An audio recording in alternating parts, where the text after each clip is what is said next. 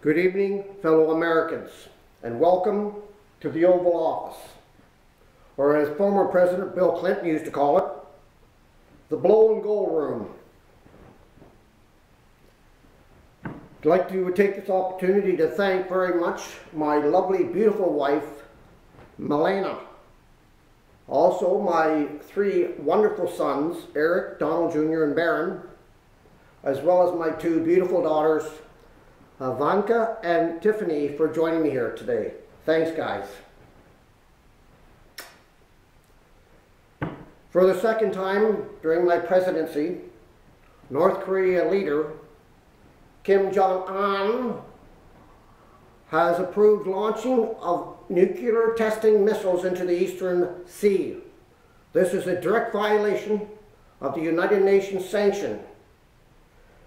And I'm saying now, not only as a member, a proud member of the United Nations,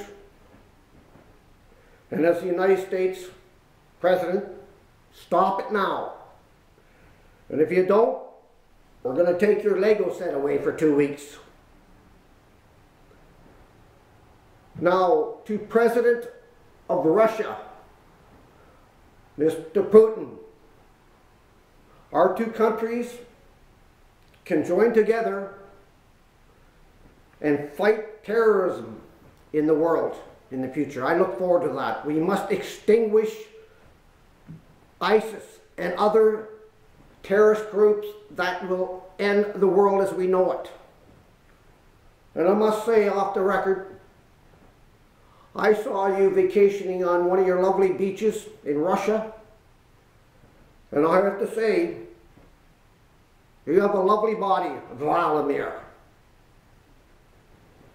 Now it's payback time for all the people that have insulted me, went out of their way to insult me, during my run to be president, and some since. Let's start off with The View. Not this anymore. The View used to have its day. It used to be a great show, and Barbara Walters ran it. And I thought it would become a great show once they finally got rid of that FP Rosie O'Donnell. You notice I didn't say the words. But in the last year and a half, Whoopi Goldberg and Jay Behar have wasted the whole shows insulting me and trying to stop my run for the presidency. Look where I am now. The ratings on The View have dropped drastically. And trust me, there is no joy and there is absolutely no whoopee left on The View. You girls have to go, you do all the talking. Let other people talk. It's called The View. To Robert De Niro, who has insulted me a lot, even as the president. I have one question for you. Do you know who I am? Damn it, De Niro, I'm the President of the United States of America. To Seth Meyers, I don't even know why I mentioned this guy's name. Nobody knows him. He used to have that little gig on Saturday Night Live. It wasn't too bad. I've never been a fan. Never thought he was talented. And now he's got his own show and the ratings are plummeting. I'm surprised the guy's even working there. I thought he would have been fired a long time ago, but he's been yapping his mouth off about me too. Seth, let me ask you a question. The fact of it is, you look about 12 years old, and do you think before you die, years down the road, you'll ever look like even something close to being a man? I didn't think so either. Now, I want to make a little shout out to our neighbors on the north. I know I was a little rough on them. So called them a few names. And also threatened to build a border. Well, that's out the window. The problems in Canada have nothing to do with the Canadian people. The Canadian people are wonderful, and I feel bad for them now. Their Prime Minister was down here at Washington a few weeks ago. Didn't know him that well. I was courteous to him, and he left. And since then, I found out a lot of stuff. What I found out is Justin Castro Trudeau has been giving all the Canadian money to everybody else in the world that's not Canadian. And if somebody doesn't stop him, the voters, he's going to bankrupt that wonderful country above us called Canada. And I certainly hope that doesn't happen. Now, you might have noticed a kinder, gentler president, a kinder and gentler Donald Trump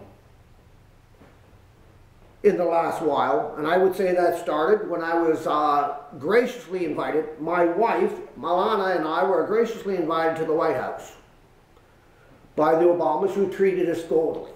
And I remember that day, and I took a turn. Because before that, the pre-war, when I was arguing and yelling out things, maybe overdoing it a little bit with Hillary, and talking about Hillary, just for a second, has anybody seen the Clintons? Secret Service told me that since my inauguration, the Clintons have been hiding under a big rock in Little Rock. They should stay there. Anyways, I have changed my tone, but there's one thing I won't change. The security of this nation. In a world that we live in today, we must at least make it an honor to come into our country, and you must be at least back-checked. Look at our neighbors to the north. The neighbors to the north, Trudeau is allowing people in one part of the border out west in Canada simply to cross the border into Canada without any checks, and then they're on government funds like he's given to the rest of the world. He's got to go. He's got to go. Lastly, I'm very proud to announce, and some of you might have heard this, the signing of a bill that in the future, it'll probably be a few years after my second term, we're going to launch a manned mission to Mars. It's going to be crewed. They're going to go up there probably 2030. And the reason that I'm initiating that is simply this.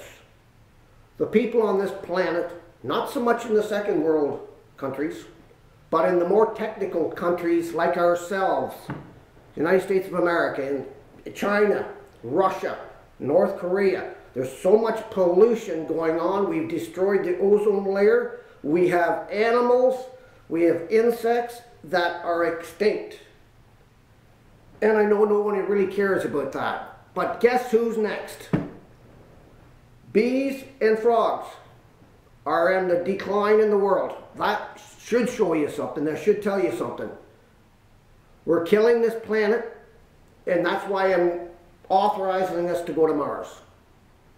So we can get the experience, because we'll have to go further to another galaxy and find some place that we all can live, or our children can live and our grandchildren can live.